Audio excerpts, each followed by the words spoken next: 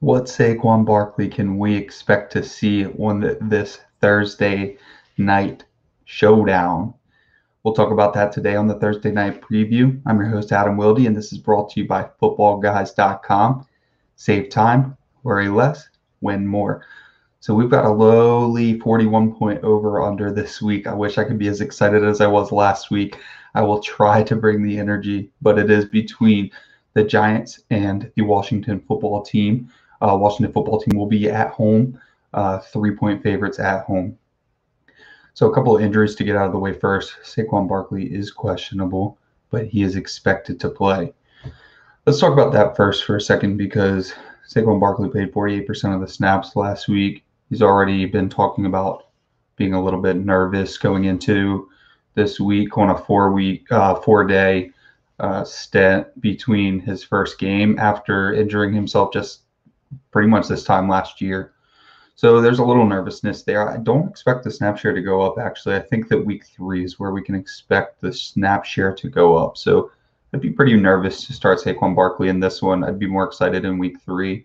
If you could start somebody that's got any viability at all just for one more week. I know everyone's excited to start Saquon, but it would not make sense to ramp up his snap share going into a Washington football team defense after only 4 days of rest after getting his first real NFL contact in over a year after a pretty rough ACL too. So that's one injury, but the good news is that none of the Giants receivers are on the injury report.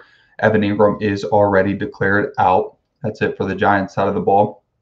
On Washington, you're pretty much got a clean bill of health. Of course, Ryan Fitzpatrick is down for the foreseeable future. Antonio Gibson logged a full participation, so he is on the report, but he should be good to go. So let's look position by position and start figuring out what we're going to be looking at in this Thursday night game in terms of fantasy football value. Really not going to be too terribly much, to be quite honest with you. You've got Daniel Jones down here at 24. You've got Taylor Heinicke down here at 25. The only thing, I wouldn't stream either of them, but we do have to talk about it for two QB Superflex leagues. Taylor Heinicke is prone to run. Taylor Heinicke, I would say, has the better weapons with Antonio Gibson, J.D. McKissic, and the wide receivers in Terry McLaurin and Dyami Brown. So I wouldn't mind if you have, some injury at quarterback and you need to, as a matter of fact, if Ryan Fitzpatrick was your quarterback too, would not mind starting Taylor Heinicke if necessary. Step over here to the running back. We already looked at Saquon Barkley. We'll find him down here at running back 20. 14 points might actually be a little bit generous against the Washington defense at a 48% snap share. As I said, personally, I do not believe that snap share goes up. Should stay around 50%. That doesn't mean Devontae Booker is in any sort of consideration. Tough defense. Not going there, even if he's going to get 50% of the snaps. So you go up here to all the way to running back 8 is Antonio Gibson, predicted at 17.5 PPR points. I think he's an excellent play this week. 3-point favorites at home. Great Washington defense. Head over here to the wide receivers. You have Kenny Golladay this week. 1 week removed from injury is always good. So he had the hamstring all offseason, and he actually logged a decent bit of snaps in week 1. He didn't look amazing, but he's coming back from injury. So another 4 days from a player that's trending up should be a good thing. You also have Terry McLaurin here at wide receiver 18, another player to get excited about. The only problem is, well, it's Taylor Heinicke throwing him the ball.